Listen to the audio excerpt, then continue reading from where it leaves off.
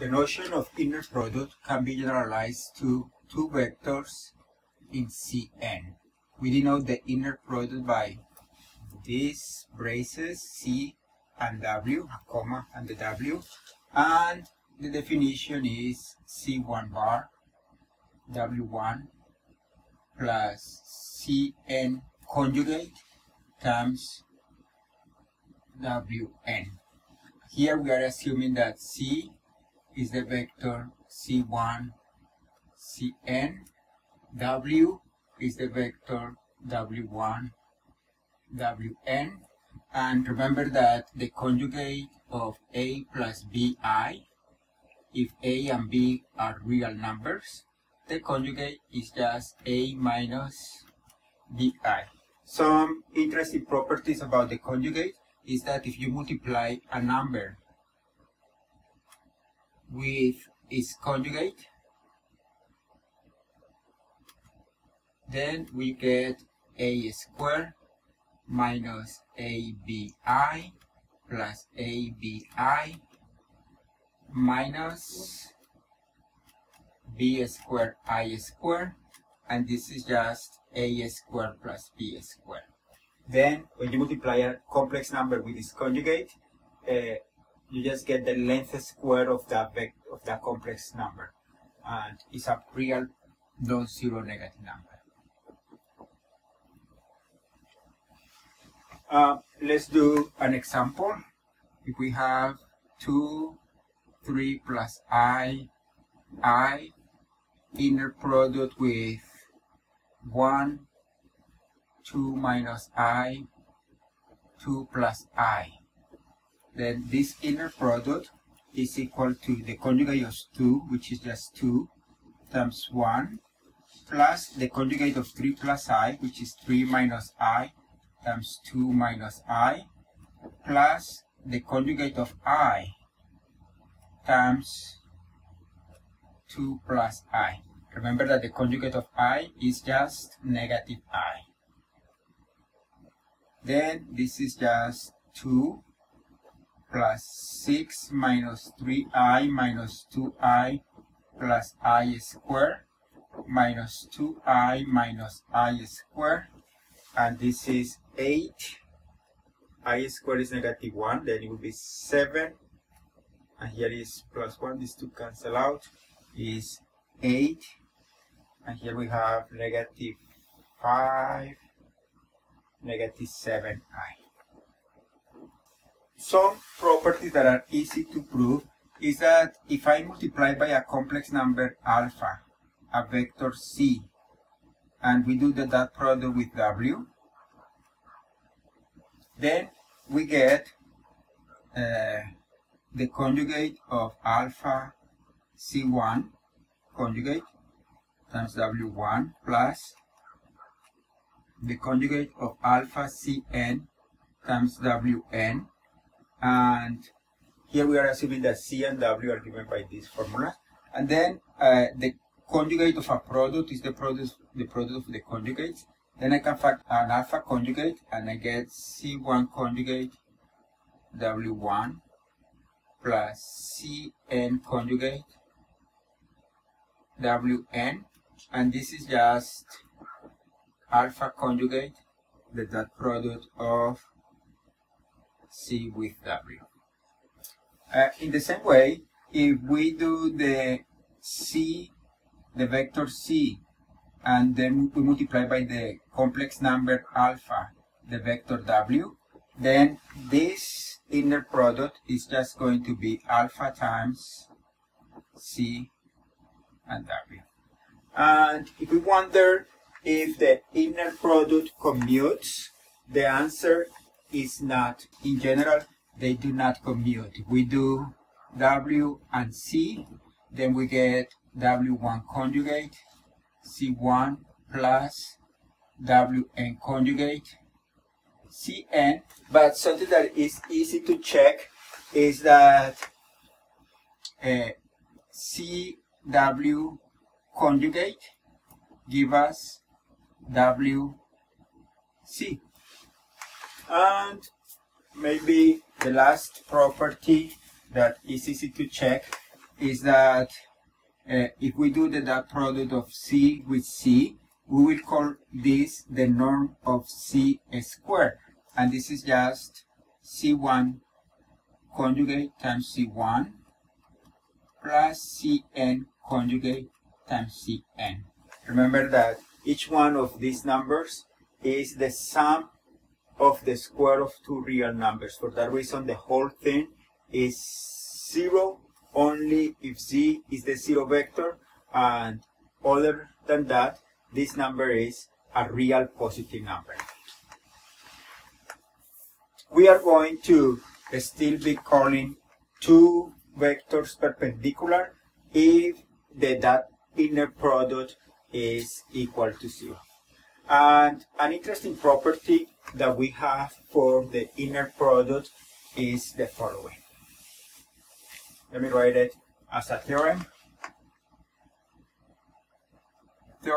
Let's suppose that we have some vectors Bk and they are contained in Cn. Let's suppose that all of these are non-zero.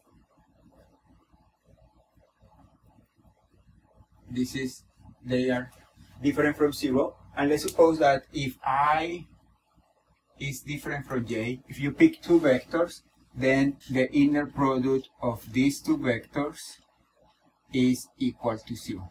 That means that every pair of vectors are perpendicular to each other. Then the theorem says that if this happens, then the vectors are linearly independent.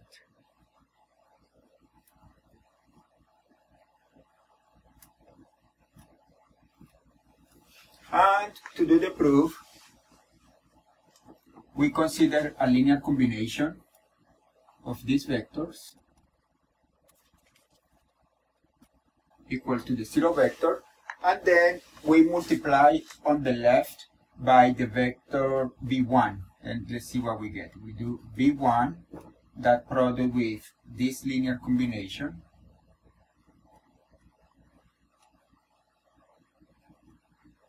this is equal to v1, that product with the vector 0, but this is clearly 0.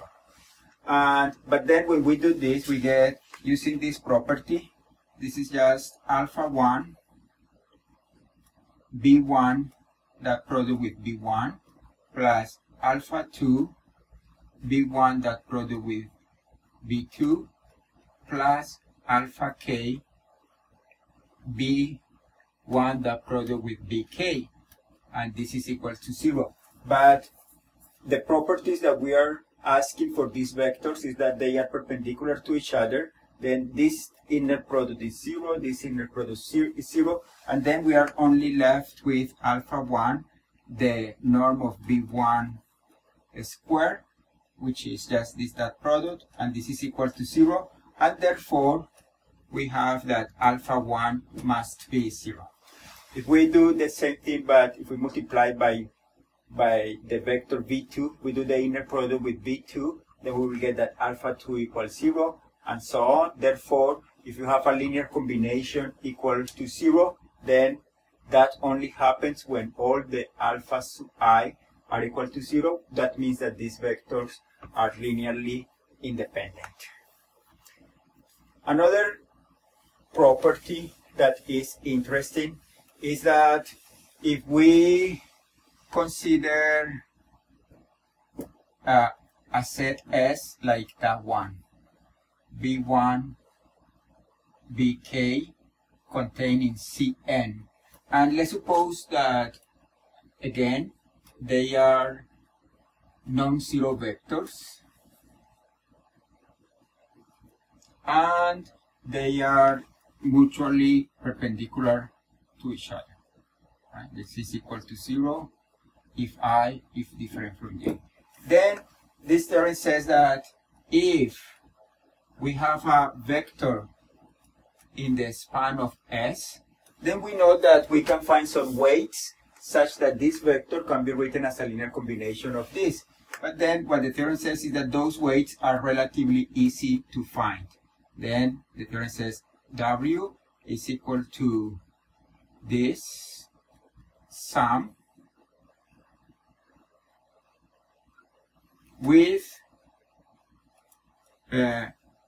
alpha I equal to the dot product of b sub I with w over the normal square of b sub I. And the proof is essentially the same that we did here. What we do is we multiply on the left by b sub I, and then we get that b sub I dot product with w.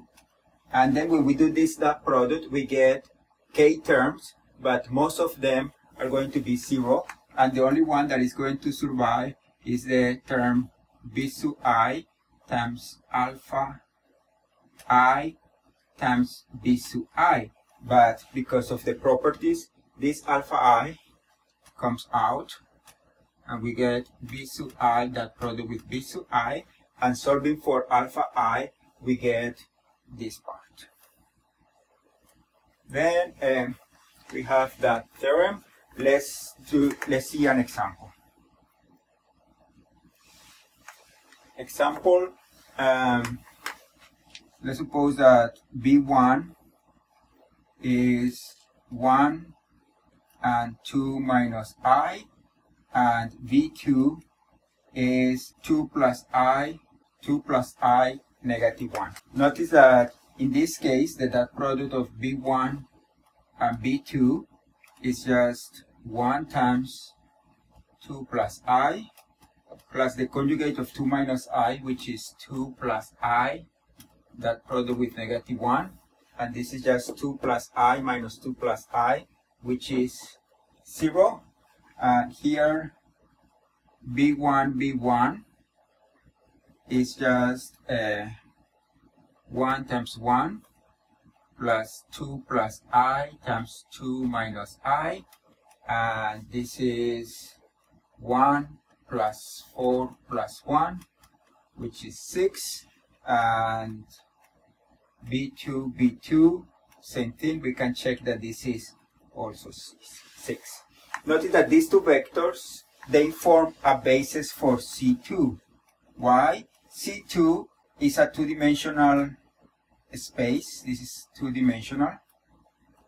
When we are working in the complex numbers, we have that these two vectors, they form a basis, and then the dimension of this C2 is 2, and we have these two vectors. They are non-zero vectors, and they are perpendicular to each other.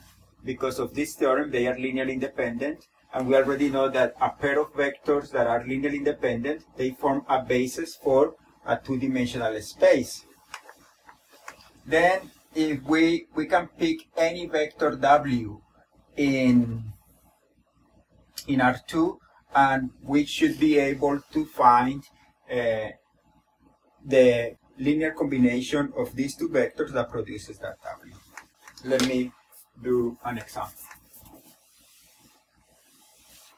By the way, before I forget, a collection of vectors that satisfies this condition, let me write it as definition.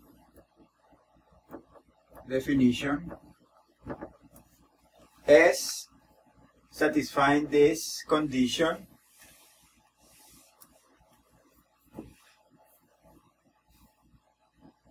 is called an orthogonal set. Then we have an orthogonal set when we have a collection of vectors that are non-zero and they are perpendicular to each other. Let's pick our vector w to be the vector 3 plus I, 2 minus I. Then if we want to write this w as a linear combination of this vector 1, 2 minus I plus alpha 2 times 2 plus I negative 1, one way to go is to create a linear system and then solve the linear system, and then we can find alpha 1 and alpha 2. But we can use the previous theorem that says that alpha 1 is just B1, that product with W, over B1, B1, and alpha 2 is just B2, that product with W, over B2, B2.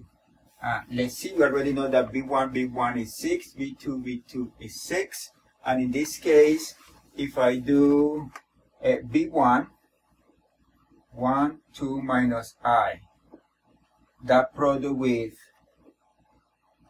3 plus I, 2 minus I, that product is equal to 1 times 3 plus I, plus 2, the conjugate of 2 minus I, which is 2 plus I, times 2 minus I. And then this is just 3 plus I, and this is a number times its conjugate, it will be plus 5, and then this is 8 plus I.